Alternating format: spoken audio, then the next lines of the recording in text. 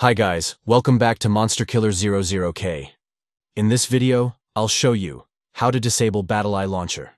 If you are facing this BattlEye launcher error, don't worry, I'll show you how you can easily fix this error. Open the Start menu, search for Rockstar Game Launcher and run it. Now go to Settings and disable BattlEye. That's it guys. Now start your game and have fun.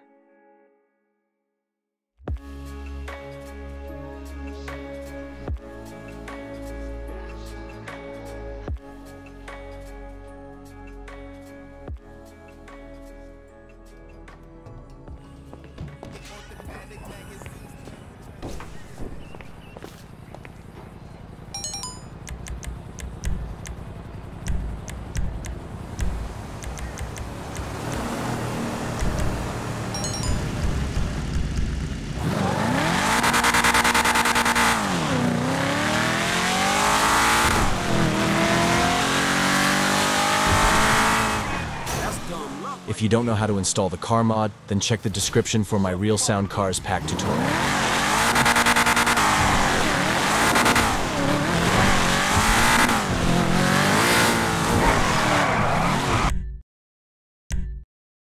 Thank you very much for watching, and special thanks to my patron supporters.